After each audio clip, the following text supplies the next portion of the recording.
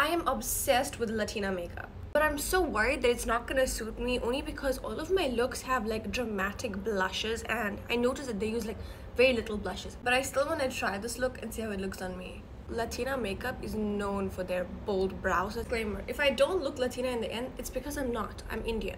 I feel like that's as defined as I'm gonna get my eyebrows, and I just went in with like a powder, almost black charcoal to like make it look more matte, because I noticed in the videos they have very matte eyebrows. They tend to carve their eyebrows out with like a lighter concealer, so we're gonna do exactly that. I'm gonna use a stippling brush to kind of just blend all of this out. For foundation, they use high coverage foundations. However, it's quite hot in South Africa, so I'm gonna be using the Fit Me Maybelline. It's a lot more lightweight. I like to put my foundation in streaks all over my face and kind of wait for it to dry before I blend it out for like a more full coverage effect with a lighter coverage foundation.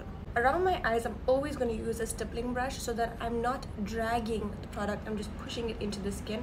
This reduces the chance of you getting a cakier under eye. Beauty blender to do the rest of my face. I guess part of this look, in my opinion, is the contour and bronzer. And lather this heavily and kind of just wait for it to dry a little before I blend it out so that I get more coverage out of it. On my nose, my eyes, they don't do a lot of eye makeup. It's more like a bronzed out eye look. Stippling brush and blend out the eyelid first. Forehead, nose. Stay in the same place while just bouncing the brush up.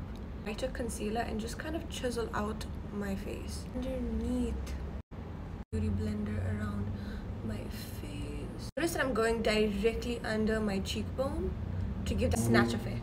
Around the eyes and the bridge of my nose, I'm going to stick with the stippling brush so that I can get exactly where I need to get.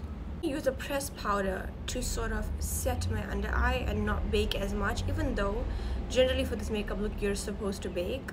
And then dust it away. A warm tone powder bronzer that's also going to work as a blush. And I'm going to use it on my eyes. Carve that out, dust it away. For the part that I'm dreading, doing a winged liner.